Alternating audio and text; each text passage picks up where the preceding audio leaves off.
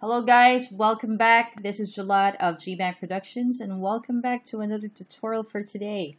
Now, I've read a lot of my YouTube comments there and they're asking if I can do a tutorial on the alpha sampler, and yes, I'll be very happy to do that right now. So let's just start.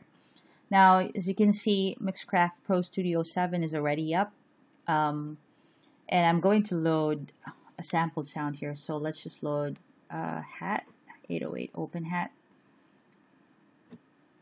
Okay, let me just zoom it so that you can see. All right, now what is the alpha sampler? Okay, the alpha sampler comes with Mixcraft 7. It's a new feature. It's a plugin that allows you to use one sampled sound to MIDI.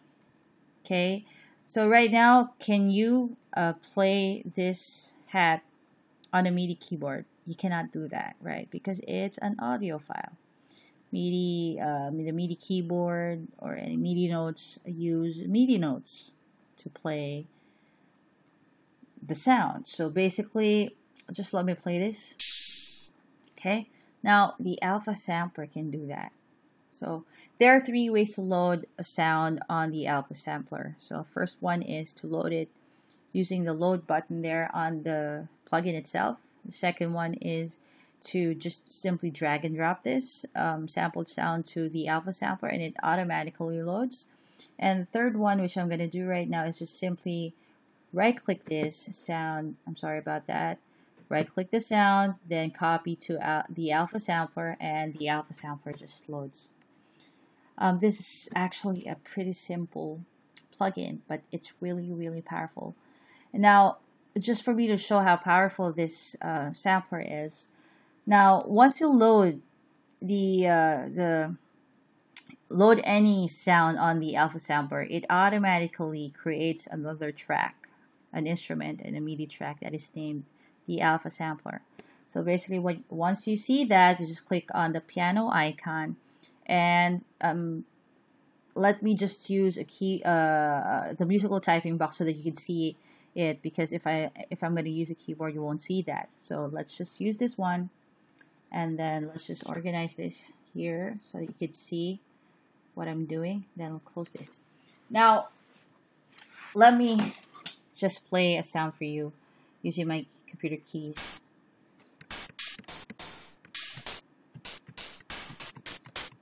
So that one sampled sound became a lot of notes. It actually copies the notes of the keys on the keyboard, and it's also polyphonic.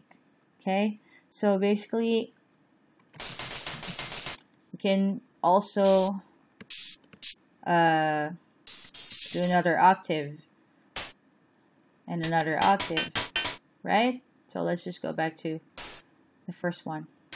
So isn't it great, guys? So the alpha sampler is grouped into 6. Okay, there's the volume envelope, the pitch, the output, the filter, the mod wheel, and at the bottom you could choose monophonic if you want just one sound. If you just want sound to sound on your keyboard, the loop, and the reverse, which is my favorite. And there's also the root key there. I'm going to show you how that works. Now, I'm not going to tackle on what a volume envelope is or what does that mean, but for those who are really using a lot of synths on their production, you know pretty much how this works. Now, for those who are newbies, guys, just research on what a volume envelope is, what a pitch is, filter, mod wheel, and it's pretty much easy to learn.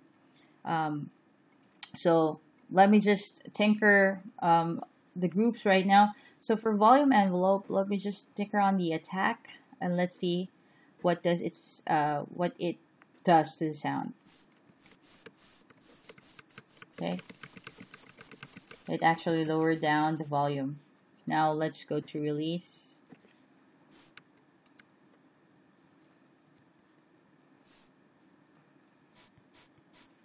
Let me just go back to the attack. Okay, now let's go to pitch. This pitch fine tune is up to 100 cents. Okay.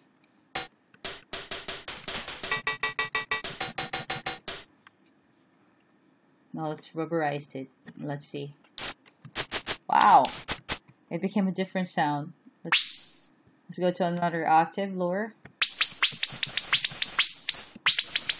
Now the filter is using a classic low pass filter. So let me just check. Let's check it out. It didn't create a sound at all because I cut it off. So let's just go back. Then the resonance. Okay, now you can actually choose any of these sine waves. So let's choose a square wave.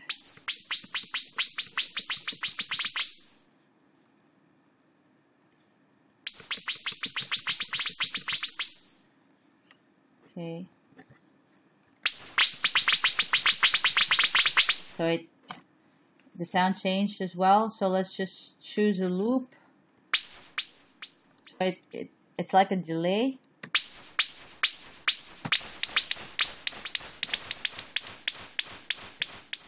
I'm gonna show you. Let's just lower down the octave.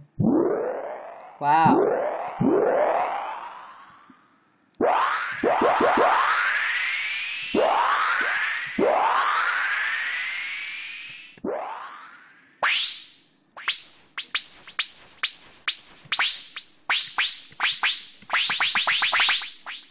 Let's click on reverse.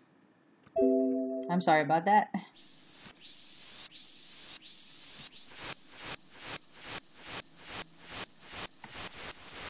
It actually sounded like a white noise, right?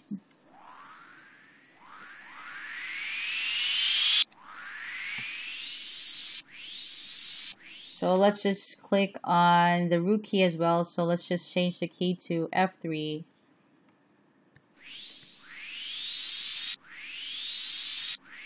With this, let's just change it to F4.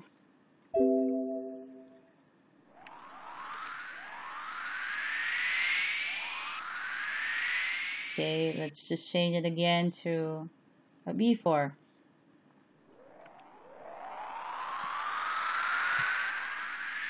Good. So, have you noticed the change on the sound?